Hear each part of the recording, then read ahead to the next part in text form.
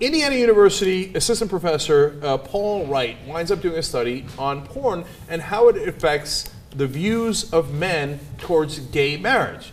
That's really interesting, and I'm glad he did this study because I'd be curious as to how it came out no matter what. So let's begin to show you some of the things that he concluded. Our study suggests that the more heterosexual men, especially less educated heterosexual men, watch pornography, the more supportive they become of same-sex marriage. Wow, isn't that interesting?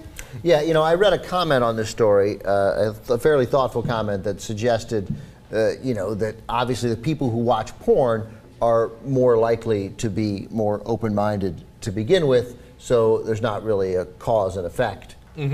But I don't think that's true, and I think what he touched on, because everybody watches porn. Yeah. Some people don't, but few and far between. And they've done studies. The red states are, most of the states that are in the top 10 for porn watching. Everybody watches porn, so then it becomes a pretty good barometer to measure. That's the balloon theory, right? So in this, the more suppressed you are sexually, which would be in more conservative Christian communities, so you squeeze the bubble, the balloon, it comes out here, right? So you press it down, they go to the underground porn, right? That's when you criminalize vice or what, that's what happens, right? It becomes underground. That doesn't the problem doesn't go away. Right, it goes somewhere else. Right. So now, of course, everybody's wondering why, and they address that too. So the study also says pornography adopts an individualistic, non-judgmental stance on all kinds of non-traditional sexual behaviors, and same-sex marriage attitudes are strongly linked to attitudes about same-sex sex. Right. So if you think same-sex sex is gross, then you don't think same-sex marriage should happen. Right, and if you think it's okay. Now, look, so that's not 100%, of course. But I think, look, I think where you're going, Jimmy, I think they watch the lesbian porn and they think, well, they seem like lovely people.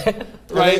Do you see what I'm saying? And something tells them, well, if I think this is okay, like I'm not watching the guy on guy porn, or maybe they are, but you know, then they think, well, then I can't have one be okay. It can't be okay for lesbians to get married and not okay for gay men to get married. Yeah, how am I against Ellen getting married when I just watched two girls making out and it gave me great pleasure, and you know, and I obviously seem to be pretty okay with it, right? Yeah. I think that slowly affects people, and it's not over. If you can watch the internet porn, which is far grosser than the porn I grew up with.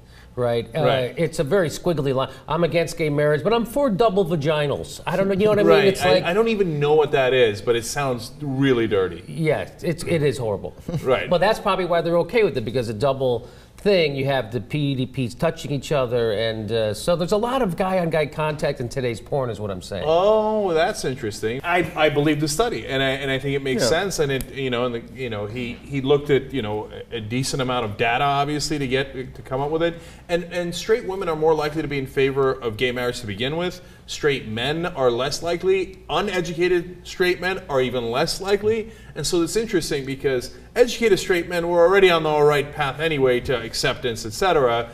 Uneducated straight men are like, well, I don't know about that, but instant Southern accent, by the way. I don't know about that, but you know, I like Sally and Susie, man, when they were, you know what I'm saying, with the double donger, and I was like, yeah, that's not so bad. I think I should let them do that regularly. I think he said double donger. I definitely heard double donger. Yeah. Yeah, I mean, that's a well-known thing. Yes, it is.